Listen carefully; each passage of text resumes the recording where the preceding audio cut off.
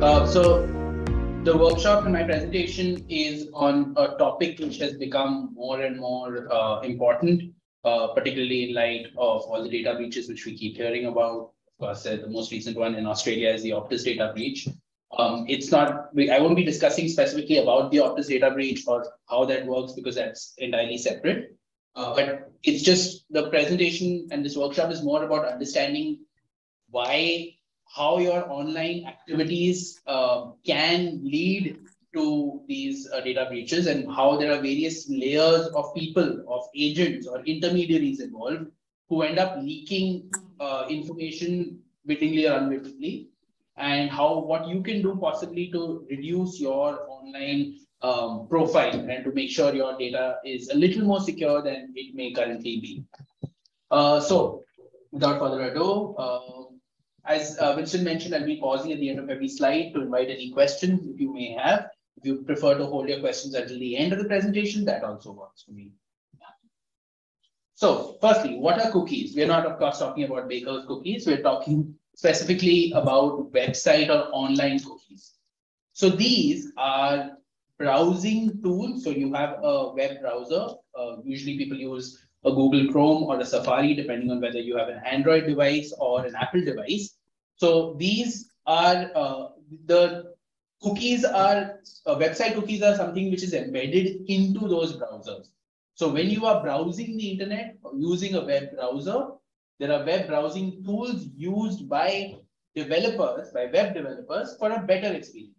Now, what do you mean by a better experience? What do I mean? It basically, what the purpose of the cookie is to enable websites to remember you.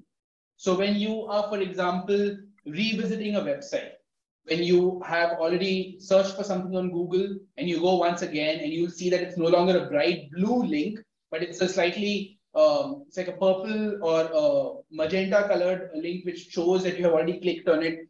Or when you go onto your Amazon shopping cart and you see that the items which you had added to the shopping cart last month, last week, yesterday, they're still there.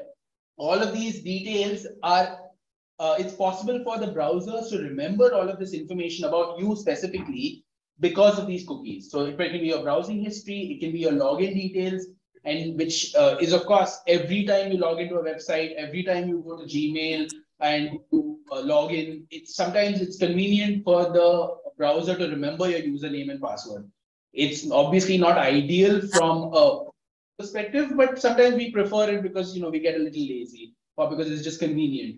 So login details will remember, shopping cart details, as well as bank details, depending on whether you are, if you want to re-enter the credit card number every time as well as your CVV and the expiry date, or whether you prefer that the browser remember it.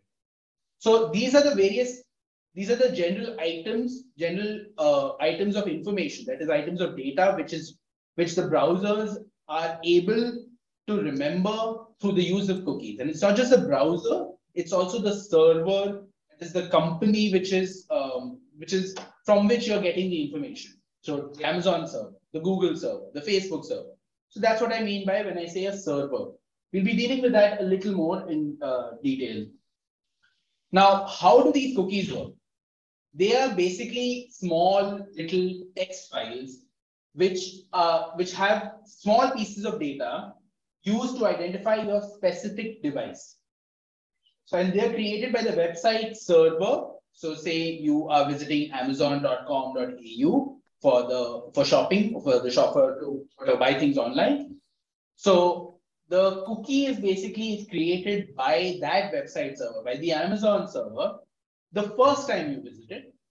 And it basically creates kind of like, as you can see, my example here is like a membership card. It gives you an identifier so that when you go back to Amazon, that website, they will remember who you are, they will remember your login details, and they'll remember what items you had left in your shopping. So this is basically stored on your web browser. So what happens is you are using your web browser to visit the Amazon website.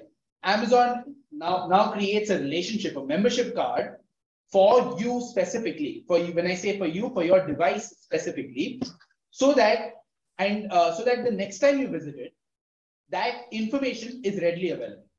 How does it do it? They basically create that membership card, they send it to your browser keeps it. So this information is actually stored on your computer or on your phone or on your iPad, on your device essentially, so that the next time you visit the Amazon website, the browser can show up the membership card and say, this is me, these are my details. Therefore, you should already remember who I am and what I was purchasing the last time I had visited this website.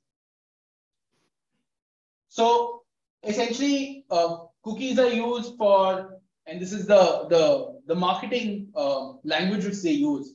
The cookies are used for streamlining user experience through session management. You would prefer as an internet user that some of your information is remembered or retained so that you don't have to enter it time and again. You would of course want to remember what items are on your shopping cart so that whenever the Black Friday sale or whatever other sale Amazon has, whenever that happens, you know already what you want to buy. Then if you want to customize, cookies also customize and personalize targeted advertisements. Now this brings into question another dimension of what cookies are used for. Often when you are browsing, say, Instagram, and you're just scrolling, or you are generally any kind of internet activity really, you will see that there are advertisements which are very, by an amazing coincidence, exactly related to what you were searching for. You were looking for flight tickets to Bali for a vacation, and the next week or the next day, suddenly you find there's some kind of a travel agency or some kind of an airline which is advertising an offer or a sale or a discount for tickets to Bali. So that isn't just coincidence. That is basically because that information, the fact that you on your own went and looked for tickets to Bali, or you looked for to purchase a new car or a new laptop or whatever it is, that information is remembered, and that is then used to target advertisements to you. And what ends up happening is that the general internet, that is because of these cookies, the browser then shares your information to these to our servers, and the servers then may be using that information or maybe selling it to other individuals, to other companies, to other data brokers, as we'll get to shortly. So what ends up happening is that the fact that you had requested, the fact that you had searched for a flight ticket to Bali is then known to more than just you and the immediate company, the immediate travel agency, the immediate Skyscanner or whichever Jetstar, whichever website you were looking at. It's known to more people. And so therefore they use that piece of information to know that, oh, this person wants travel tickets. They want to go to Bali. They want to buy a computer. They want to buy a car. So let's advertise these items to them. Sometimes the ads are irrelevant. Sometimes the ads kick in months after. I've had cases where I've had offers for vacation deals months after I actually already completed the vacation. That happens, but sometimes they don't.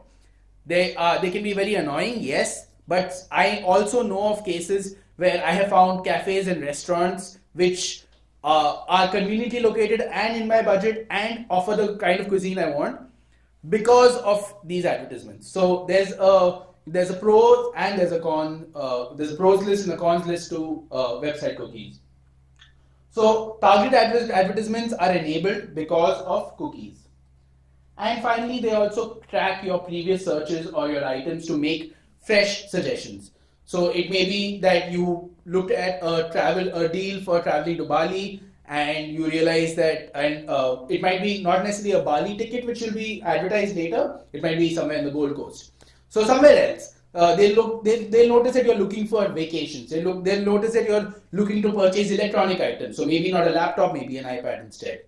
So that's essentially how the world of cookies broadly works. I'll pause here for any questions, should you have any.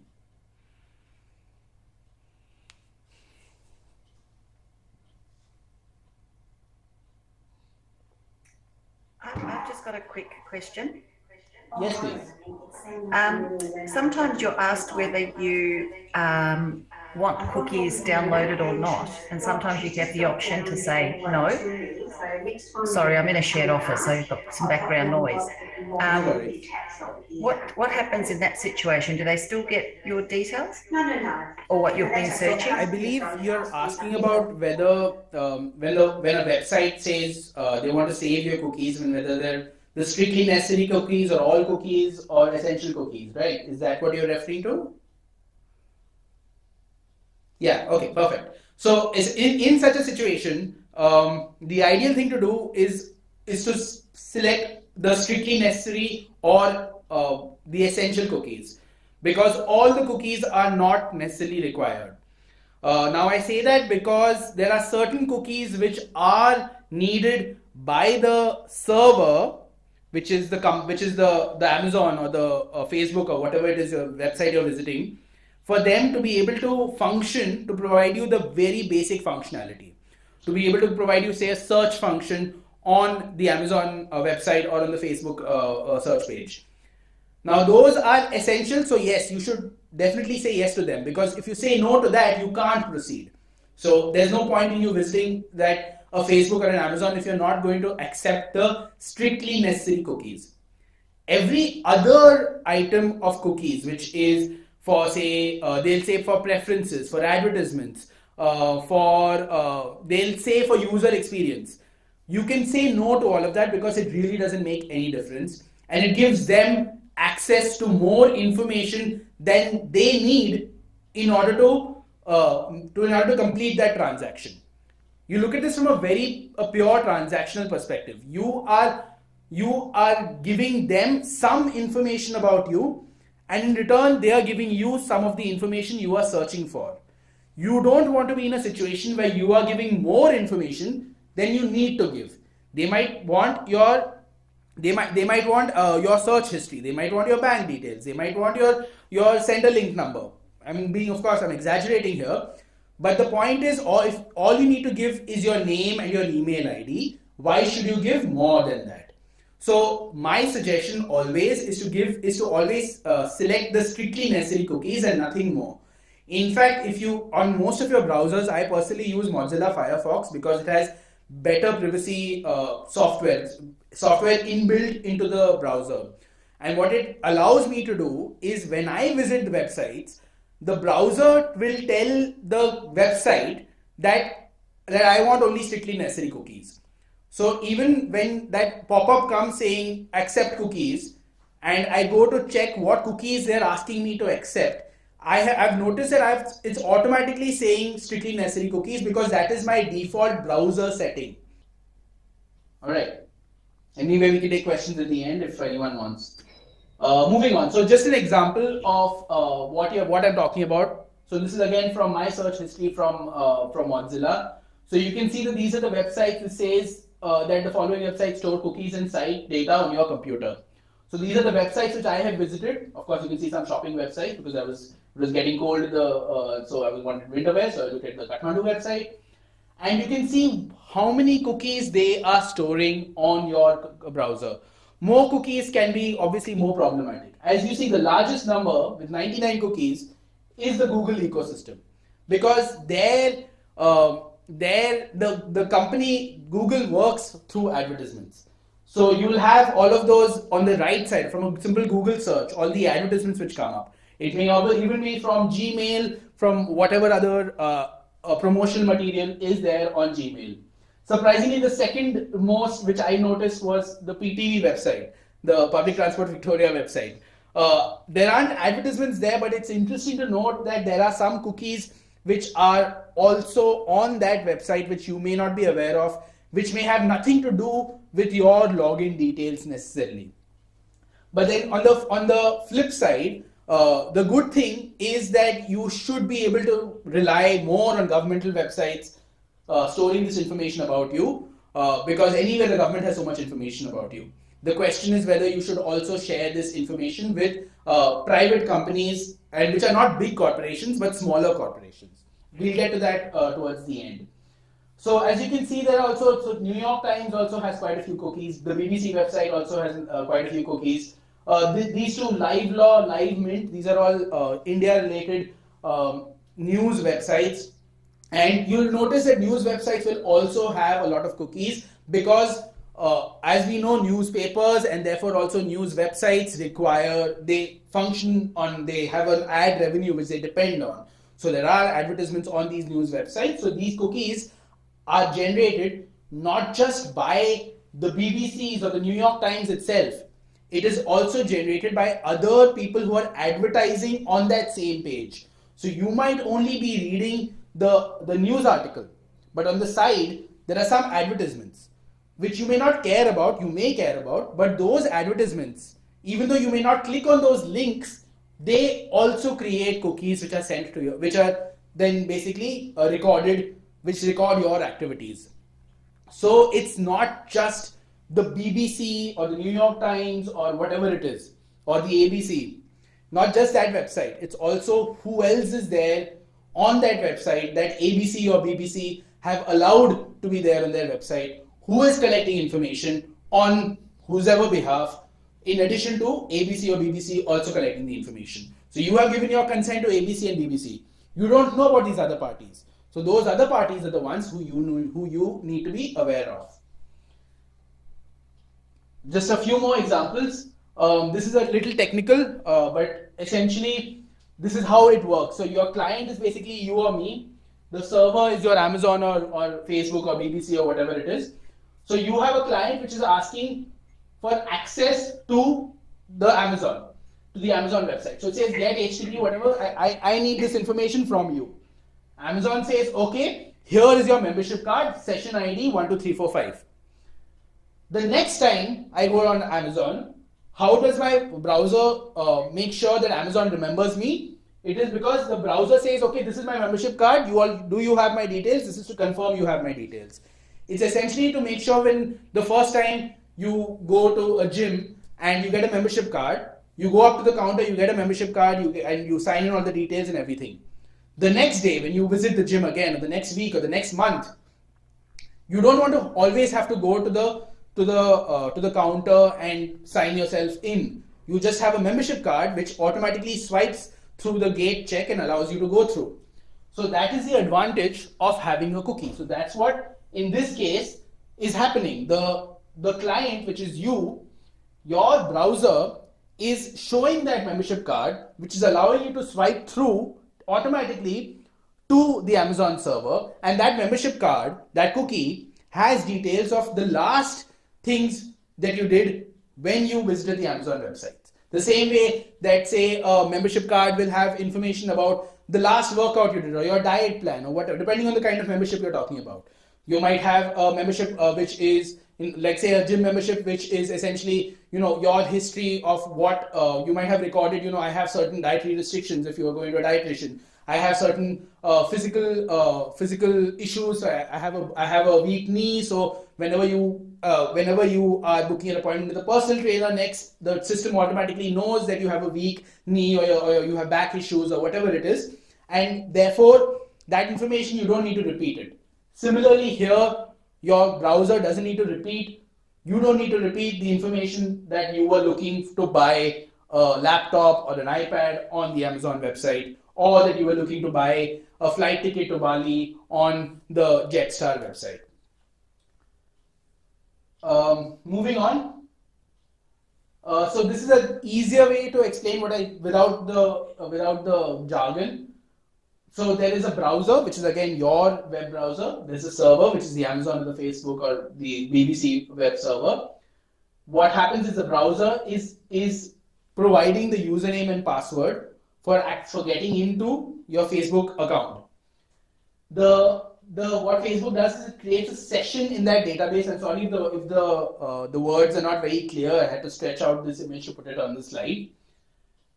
It creates a session in the database, and what it does is when I say it creates a session, it basically creates a cookie, attaches that cookie, and sends it as a response to the browser. So it returns the cookie to the browser. The next time, when the browser is accessing Facebook, because Facebook has already given me a cookie with this information with regard to your username and your password, when the browser sends the request, then it basically sends it with the cookie, so that username and password is already there. That's why when you revisit a website, you'll find that the website remembers your username, remembers your password, and all you have to do is press enter. So the website looks up, checks the session in its database, gets this information, and gives you provide access by providing a profile matching session. It matches the information it has in its records with the information its browser is giving, sees that they're the same person, and therefore the same ID is verified, and then it sends a response to the client. So you have easier access to the Facebook webpage or the Amazon webpage. Moving to types of cookies. So there's session cookies. Session cookies are temporary in nature, as you can see. They're used while navigating a website, stored in your RAM, gets automatically deleted when the session ends. Okay, so it's essentially the moment you close the browser, that information gets deleted.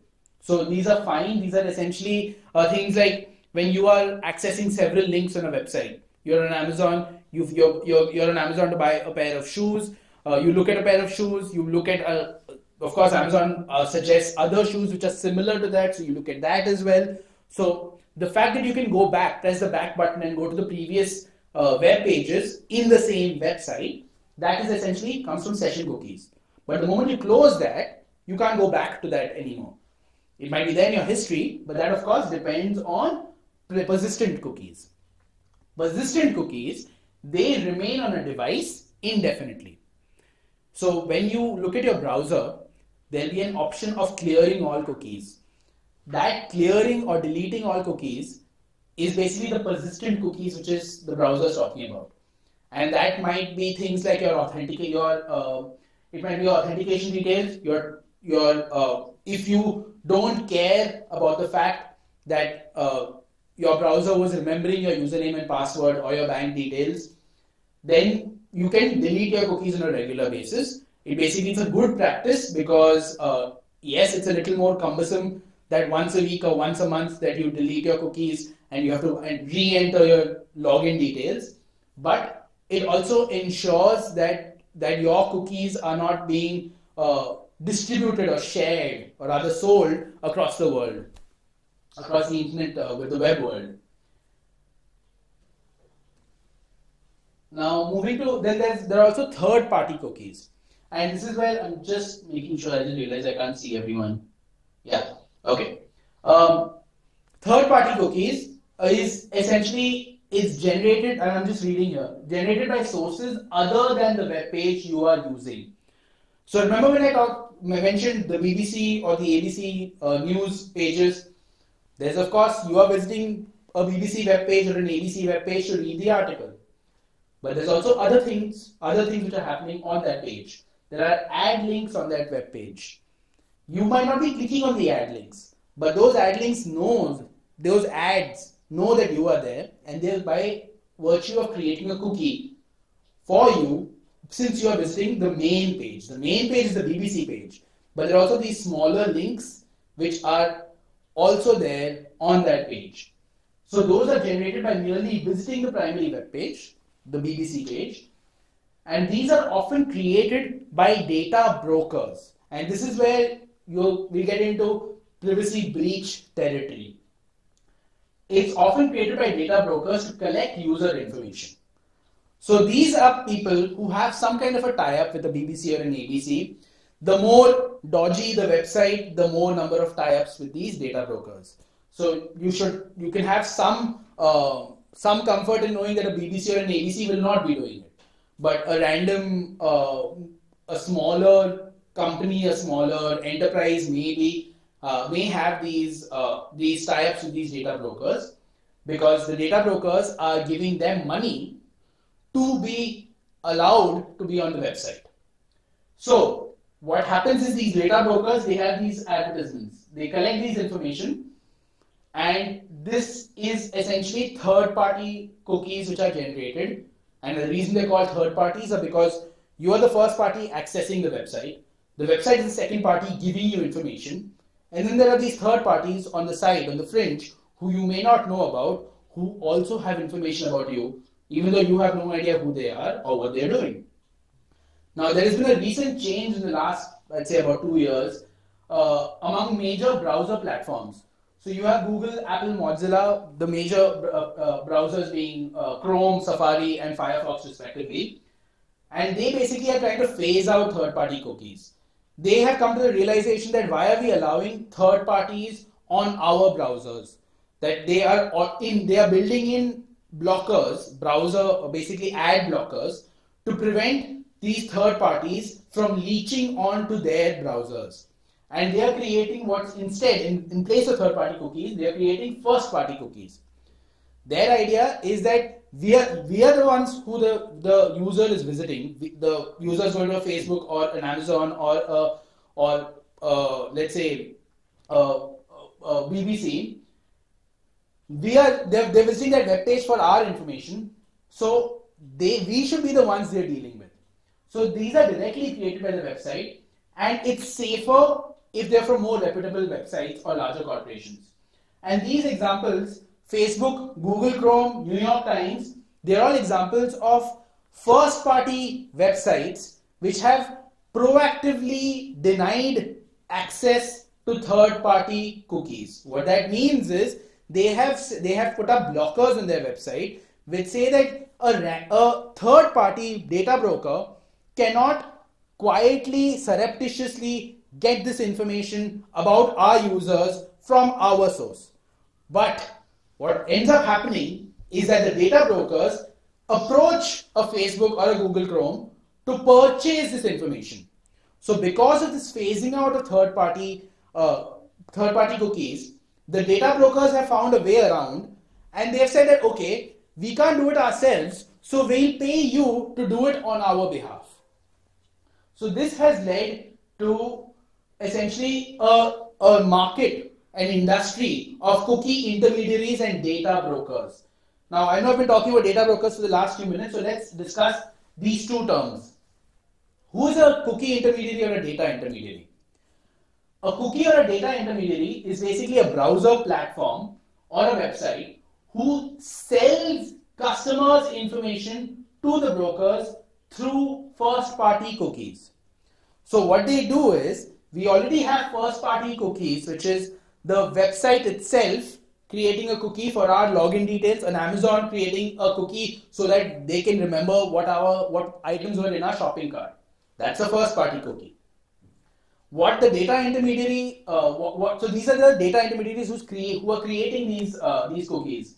So examples are Facebook, Bank of America, and also back closer to home, of course, to Australia is Combank. And so it's not just things happening in the US, it's also most certainly happening here in Australia.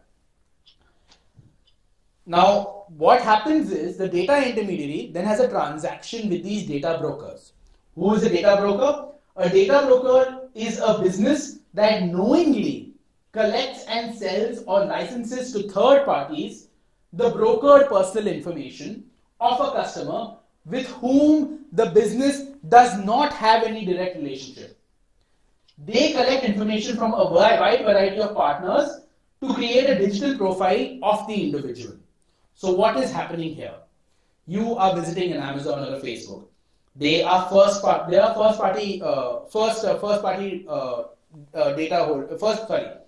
they have first party cookies. Now, these brokers, they want that information. They want those cookies. They buy that information and they use the word share, but really it's purchase. It's just a buy and sell transaction. So they will buy this information from a Facebook or an Amazon or whoever. And why will they buy that information? Because they are buying some information from Amazon regarding your shopping history. They are taking some information from Google regarding your search history. They are taking some information from an ABC or BBC regarding your political preferences.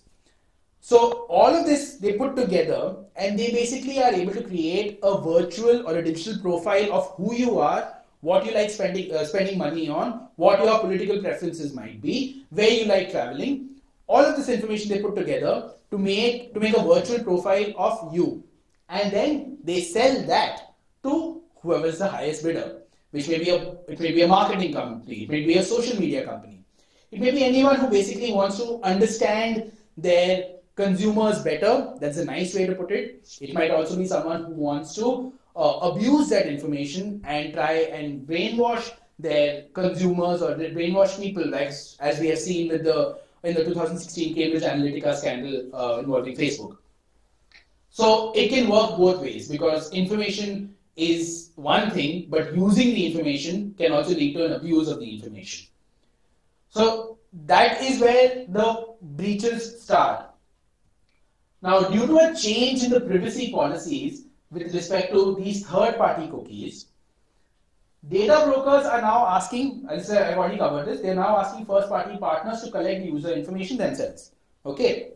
Now, of course, it depends on, in 2019, when Facebook first scrapped their third-party data broker policy, it was found that they hadn't suddenly grown a conscience. What they were doing was they were selling the same information which they were themselves collecting through first-party cookies. They were selling them to data brokers, and it wasn't until the European Union's the GDPR regulation, which is the General Data Protection Regulation, kicked in and stopped them from doing it. It wasn't until then that Facebook actually stopped doing it, because that's what Facebook and maybe arguably a lot of tech companies do, is that they find loopholes to try and find ways to make money, to monetize people and people's minds, people's eyeballs is a technical legal term, until some government somewhere tells them that they can't.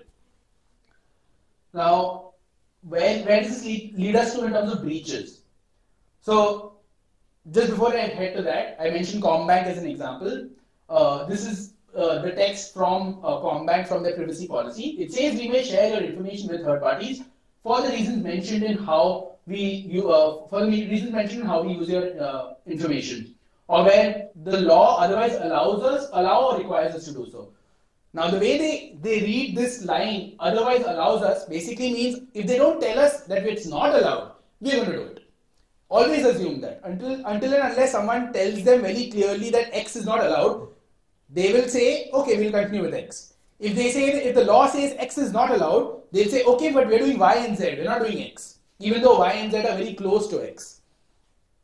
So, and if you go to your terms and conditions on the Combank website, there are a variety of third parties with whom they share this information. It may be within the Combank group, which is okay, but it may also be an actual third party who has nothing to do with banking or with Combank. Any questions before I proceed? So in terms of the information that they share, like, is it just information gathered from so I'm trying to understand, like, information gathered from cookies, does that include everything you fill into a form? Let's say you fill in like a contact form, or like an inquiry form, or like a help form or whatever. Right. Is that also captured in cookies as well? Yes. But with the larger corporations, which is why I'm always suggesting that if you're giving your information to a bigger company like a Combank, it's reliable, because they will give you the option of, do you want us to remember this? Right. If that's ideally preferable, because then you can choose. Consumer privacy, data breaches, all of this is centered around user consent. You should be knowing what information of yours is being shared. Yeah. If you are okay with it, not a problem. Yeah. But you should have the option of saying that you are not okay with it. Yeah. So if a particular website is giving you the option of forgetting that information, that credit card information, then that means it's a more responsible website, and therefore something which you can trust a little more. You can't really trust anything in the online world, but a little more you can trust them. I just another question. Yes. Regarding to, like, the session cookies and persistent cookies. Right. The persistent cookies stay on your browser until you clear it yourself. Yes. Can anyone apart from the website that you're visiting that cookie pertains to access those cookies? So let's say, can a complete website access a cookie that was made for a visit to another website that's not related to them? In two ways, yes. The answer is yes, in two ways. One is through those ad links which I had mentioned. Yeah. If on a BBC page there are also some advertisements, so those cookies are also there. Yeah. So you have unknowingly said yes to those cookies. So that is that's a legal concept known as implied consent. where by virtue of visiting the primary web page, you are also consenting to the other links on that page. So that is one thing. The other thing is because these data brokers are also selling this information all over the place. So they also have that information from your cookies, even though you don't know who they are. Yeah. So that's another level of privacy violation. Yeah. And so once you clear your cookies, obviously if they've already taken the information, that's too bad. Yeah, you can't help that. Yeah. But it prevents them from later on tapping into it and getting more information. Exactly. And also the next time you visit that website, you are a new person. Yeah. In their eyes, you're a new person. So whatever new information you're doing, your new online activity doesn't get added to your old digital profile because it thinks you're a new person. So you can get to you're basically what you're doing is you are fragmenting the amount of knowledge that they have about you. And the more you fragment it, the more difficult it is for them to make one profile about you. Thanks. So how do we clear all those cookies? There's an option on the browser for just clearing the cookies. So when you go to the settings of your whatever browser it is, there'll be a cookies sub option, and in that will be a manage cookies where you can clear the cookies and the cache. We can provide you more information, Kath, after the presentation if you want. Yeah. Thanks. So now, why am I talking about bigger corporations necessarily as opposed to smaller corporations? So there's an ongoing study which is being conducted by 3 faculty members at I'm trying to remember where they are. I think they are in the University of Washington in Seattle. They are basically conducting a study on data intermediaries and data brokers. What they have found is, number one, larger intermediaries, so larger websites owned by larger corporations such as a Google or a Facebook, they face less competition. If they are facing less competition, then they share or they sell. I use the word sell even though everywhere online they use the word share. It's actually selling. They sell less customer information with third-party data brokers.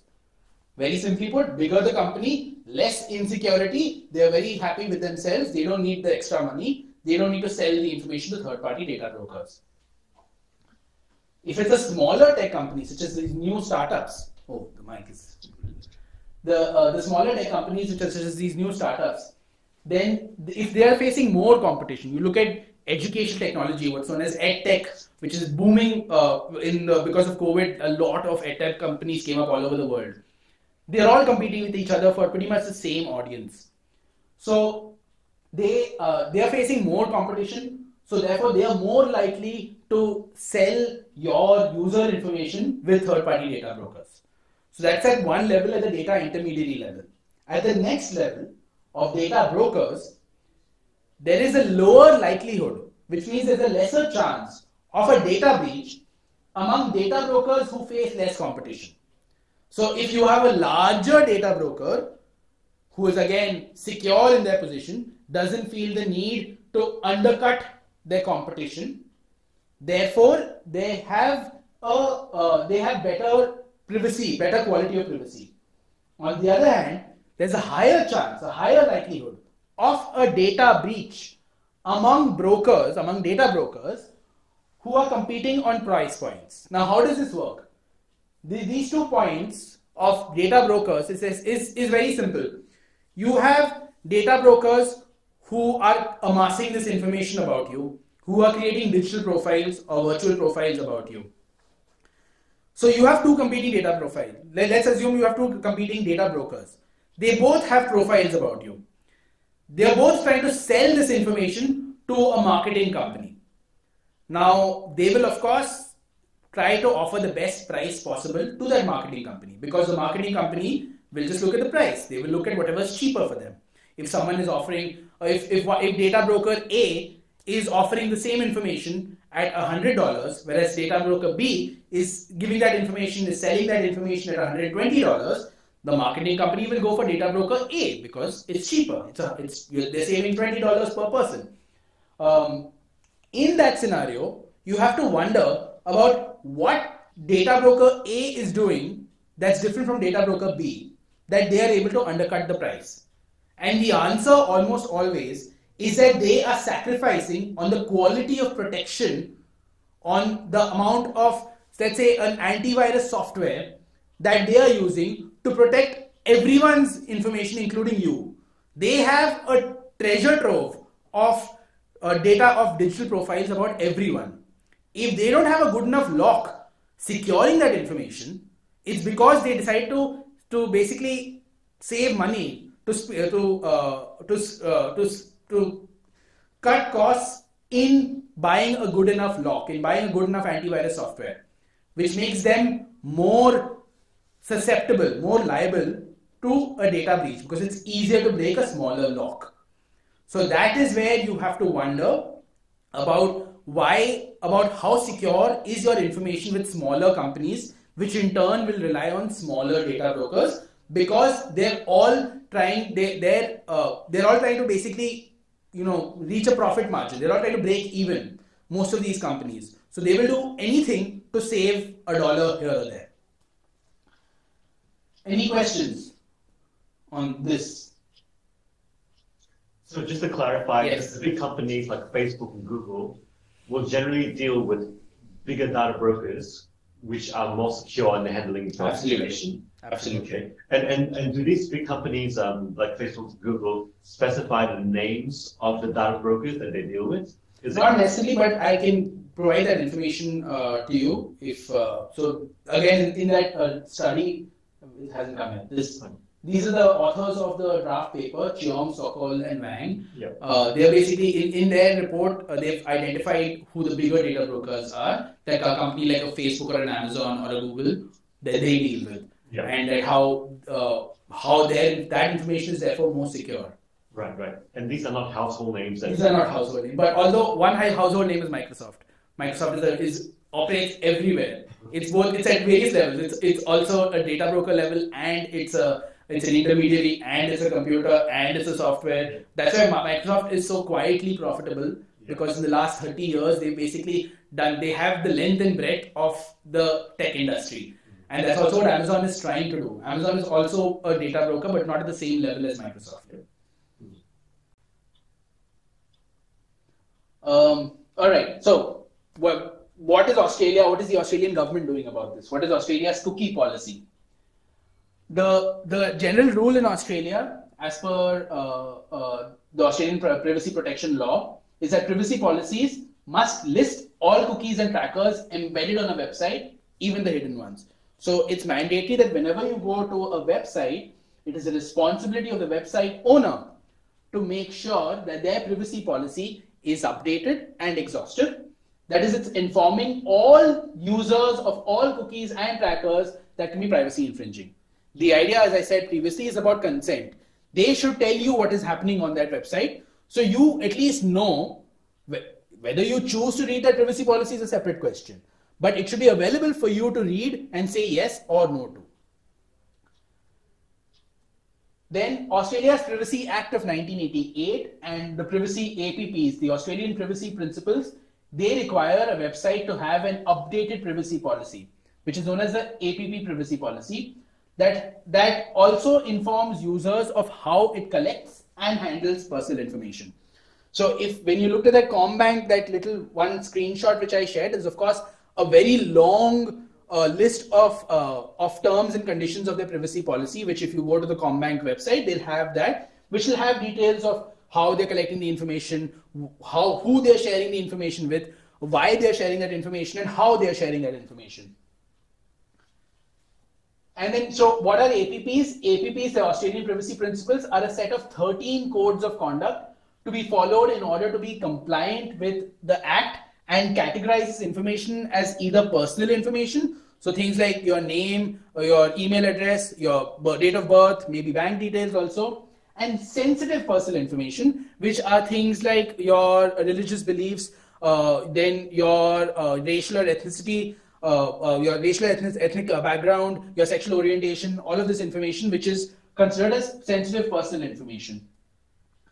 Now, who enforces this law This Privacy Act and the APPs are enforced by the Office of the Australian Information Commissioner, which is the OAIC, who both guides companies in legal compliance, investigates and enforces breaches of the privacy law. Why am I telling you the legal background? Because I'm a lawyer, and also because in case something goes wrong, you know who to go to. You know that the correct authority is the OAIC. And that concludes, sorry, one last point. I forgot this slide. How are we on time? Oh, we're almost done. Just a question regarding the previous one. Yes. So the Australian privacy cookie policy only affects companies that are either based here or have a branch here. If it's a company that you visit, let's say it's BBC, that has no Australian branch, right? They do not have to comply with the cookie policy. Is that correct?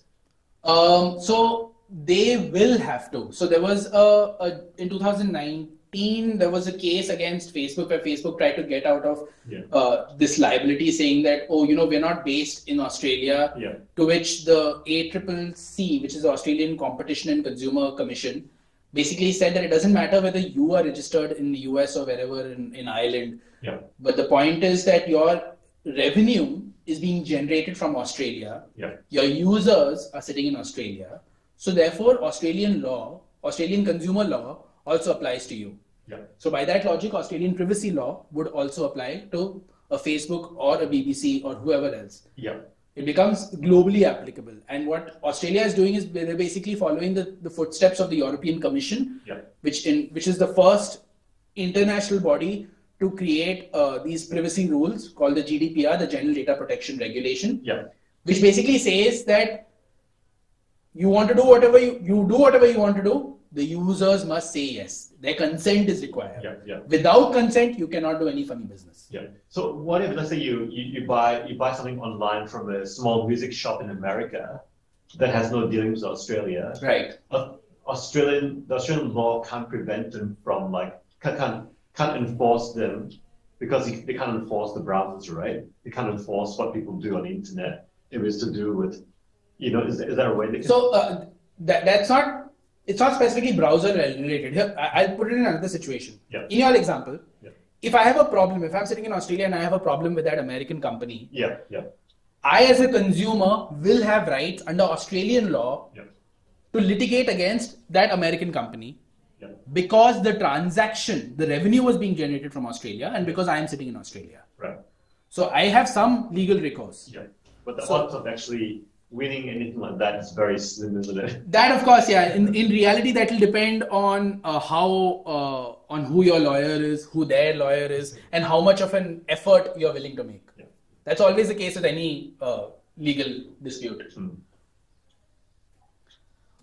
Moving to what you can do on a day-to-day basis to protect yourself, and this is the last slide. So install a browser extension which can block data trackers and adware. So you have these Privacy Badger, Ghostery, and uBlock Origin. They all have good reputations. I personally use uBlock because it's inbuilt into Mozilla Firefox. So it's just easier. So I've noticed since I installed this, I've had very few cookies because it just blocks a lot of things. It also blocks a lot of pop-ups, which is problematic because I realize I can't find that page which is apparently supposed to come up.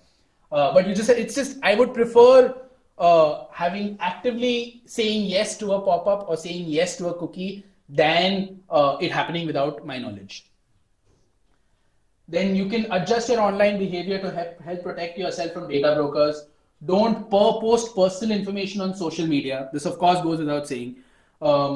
Don't answer online quizzes and don't enter online competitions. Just, there'll be a lot of promotional material. Suddenly you'll be like, you'll get $100 off or win $1,000 from this lottery amount. And I say this in the aftermath of the Melbourne Cup. So essentially just be careful with who you're dealing with.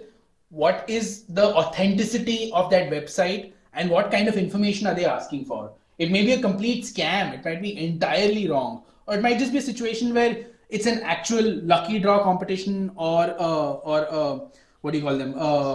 An online betting pool.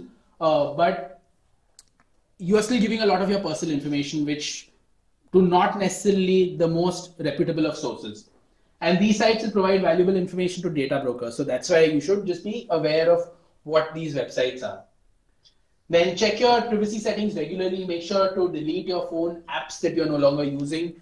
Like you might have, there are some apps which are clear data violation. There's this very popular cam scanner, which was there to essentially to take a very very good quality scans of any documents from your phone. But cam scanner was flagged as was flagged in a data breach a couple of years ago. So essentially, what they share their information with everyone, to put it briefly. Oh. Yeah. Even the scan that you take, this sharing benefit, my goodness. Possibly, I mean, if they're sharing your information, then the pictures you're taking is irrelevant. Yeah. Everything. Yeah. Yeah. So if you take a picture, for example, of your credit card or something like that. Yeah. Oh my goodness. Yeah. Then sign up for a VPN, a virtual private network, which is when you connect to the internet through a VPN, your IP address is therefore hidden, so they can't really track you. And they basically encrypts your data through the browser. Of course, what you should do is make sure that your VPN doesn't sell your data to others. The best way to do that is to see if it's a free VPN. Anything free is a little questionable. So don't always, like, internet was built on the foundations of everything should be free. Yes, information should be free, but information which you want to access and information which you're willingly given, not anything else. But if someone is offering like a free service, a free software, there's always be some kind of a catch. So just, be conscious of what exactly you're signing up for. That concludes this presentation. Just one last point to keep in mind. This is a quote from a Google Insider, which was quoted by Rod Sims, who is the last chairperson of the Australian Competition and Consumer Commission. That people say the data is the new gold. Data is not the new gold, it's the new uranium. Because sometimes you can make money from it, but it can also be radioactive. It's dangerous to store. It has military use, and it is being actively used by the military all over the world. And you generally don't want to concentrate it too much because it's regulated. All right, that concludes the presentation. Any questions from anyone here or online?